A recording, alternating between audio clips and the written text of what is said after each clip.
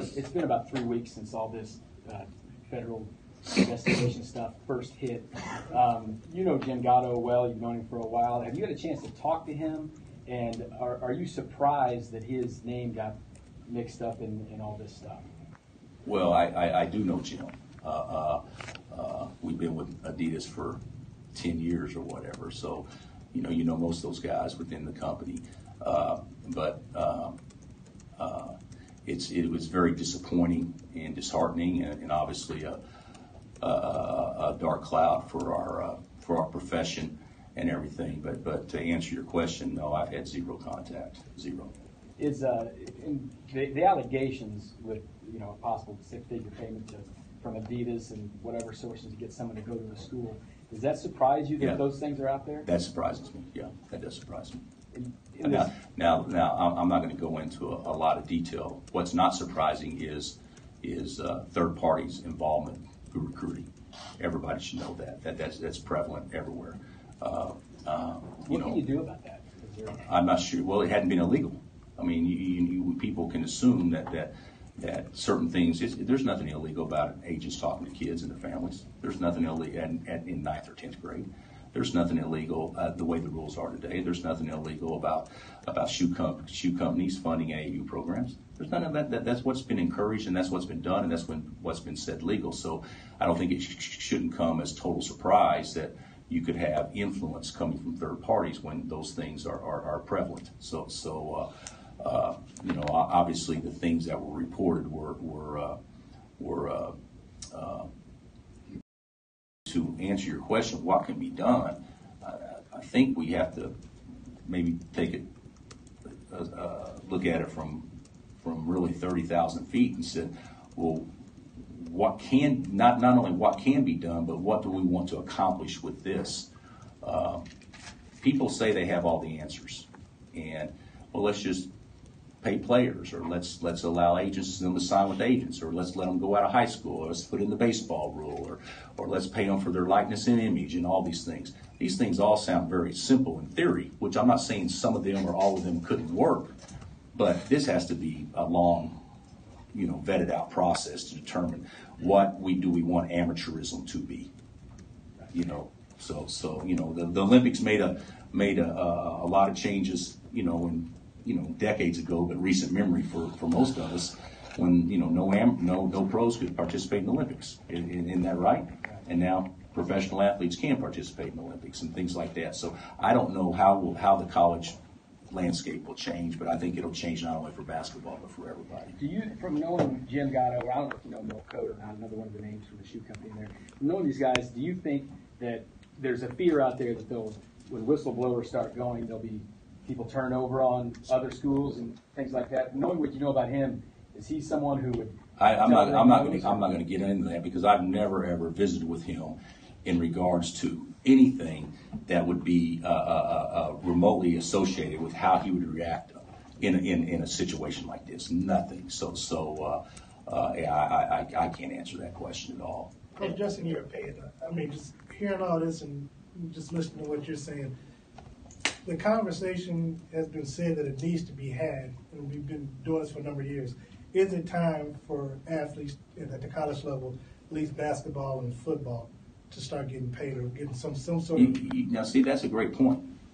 But do you think that'll hold up in the court of law, that those are the only two sports where athletes can get paid? So there's all kinds of things that have to be thought out. This is bigger than us just coming up with ideas. It's us coming up with ideas that will also be able to withhold all the headwind that's going to be coming towards it. And those aren't questions I can answer. You should ask NCAA legal counsel on those sorts of things. But do I think it needs to be fixed and changed? Absolutely. And hopefully what has transpired will definitely create some positive things moving forward that would be better for not only our sport, but better for all, collegiate athletics moving forward. And Coach, with Adidas in the news off the court, has that affected you guys in recruiting, and are you concerned at all with your relationship with them moving forward? I would say that I don't know that it's affected us. I know that there is whenever in recruiting that there could be something out there that has been reported, whether it's reliable, unreliable, total myth, whatever. There's usually competitors that will make sure that information gets to people. I mean, that's how, unfortunately, that's how it works. And you can say that's negative recruiting. I'm not sure if it's reported and you forward an article. I'm not sure that's negative recruiting. I think that's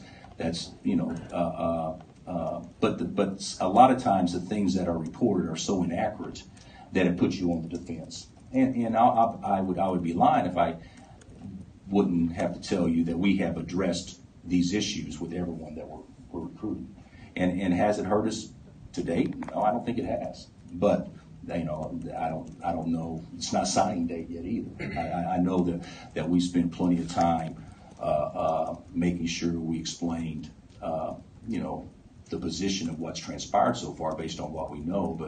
But as of this point, I don't think it's been a big deterrent. The new Adidas contract's not quite official yet. Are you confident in that moving forward and sticking with that? Well, you'd have to ask my superiors that. I mean, that would probably be Shan or maybe our chancellor even involved with that. So I don't know anything about the contract moving forward or the dates or if it's signed yet. I really don't know that. There was a Freedom of Information request from a paper to try to get stuff, and the FBI sent a letter back to them. Have you seen that letter? And what is your assurance level that you guys don't have any issues, your fans aren't going to worry about it? Well, I don't think that we do. I mean, I don't think that we do. But if I could be mistaken on this. Okay, so bear with me on this. What was reported was accurate, but it was incomplete. Because if I'm not mistaken, the Kansas City Star and the Journal World ran something right after that said that would have been our standard answer if anybody from any school would have FOI'd the FBI regarding anything going on with this investigation.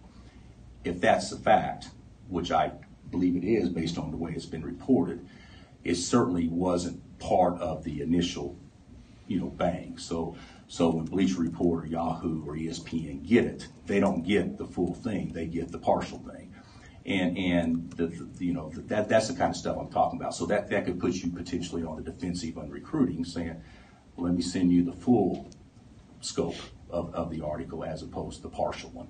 And based on what I have been told and what I have seen, is it was very clear that it was a standard answer that would be responded to by anybody that would have questions about any school that FOI that could potentially be having any type of not involvement, but any type of connection in what way, shape, or form with what the FBI is trying to do. That's the way it was explained to me. That's the way I understood it. So I don't think our fans at this point in time have anything to worry about.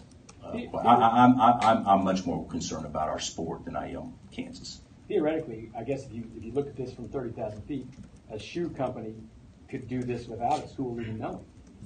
To try to pay a kid some money. You wouldn't think it could happen, but it could. Is there fears out there that there are other things happening that you guys wouldn't know about? Well, I would say that fears may not be the right word, but I think there's obviously there's things going on in recruiting that a lot of times coaches would not know about when because you don't know what agents and families talk about when they meet. You don't know about that stuff.